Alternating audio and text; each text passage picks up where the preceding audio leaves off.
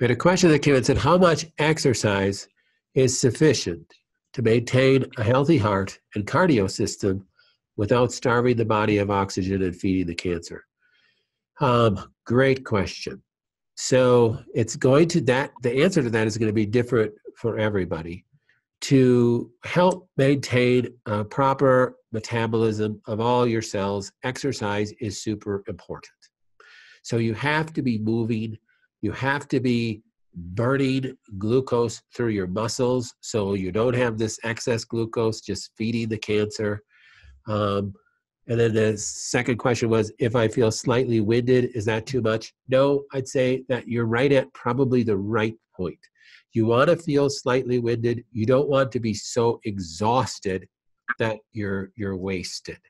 And you don't want to go, okay, I'm going to start working out so that you work out so hard because you remember how you used to run 10 miles a day in college, and you start working out so hard that you produce so much lactic acid that you can't even get out of bed tomorrow morning. You overdid it. So you got to go slow. We don't want to produce all this lactic acid because that could end up being a feeder for the cancer.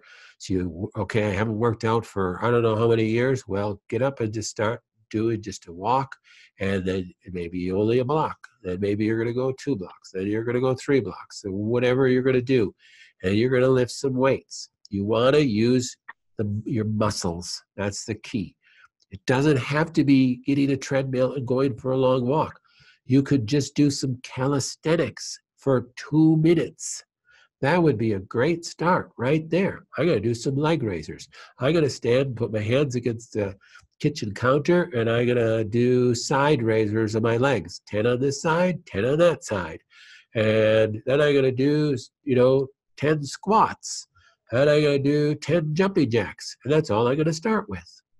And I was a little tired after that because I'm really out of shape. That's okay. So maybe tomorrow you're going to do 10, and then by next week you'll be up to 15.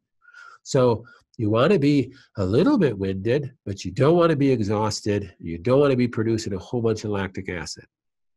And the more you do it on a regular basis, you're going to be able to do a lot more, exercise and get much more benefit, much more call to energy to the muscles burning glucose so that there's less glucose circulating for your cancer, and you're not producing a lot of lactic acid. Good question.